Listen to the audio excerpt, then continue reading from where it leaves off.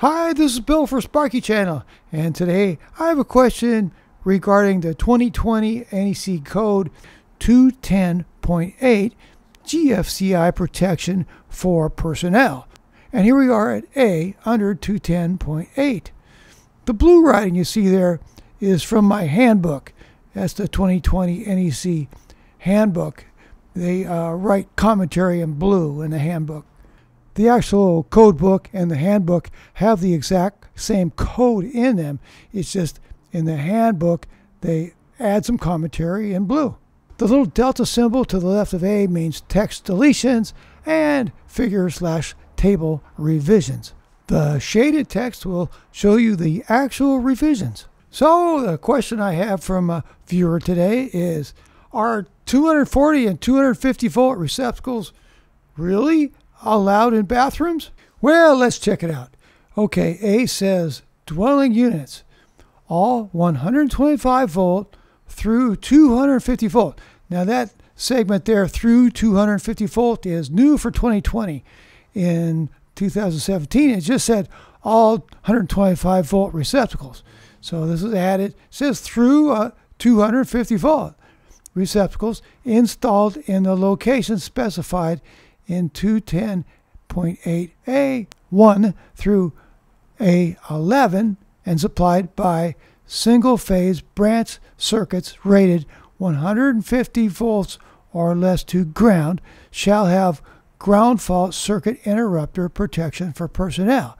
Now, in 2017, they had 10 different areas. It'd be like A1 through A10. The 11th area where you are required to have GFCI protection is indoor damp and wet locations.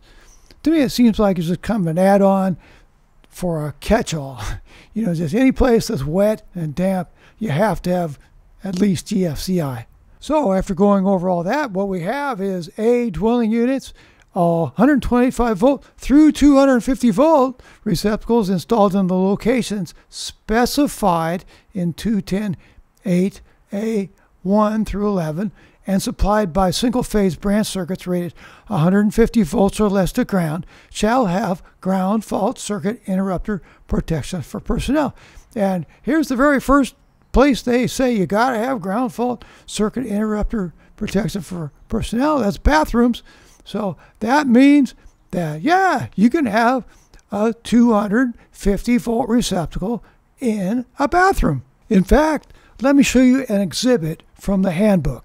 This is exhibit 210.16, and it says down below the exhibit, GFCI protection required for single phase 125 volt and 250 volt receptacles installed within 6 feet of a sink if the receptacles are rated 50 amperes or less.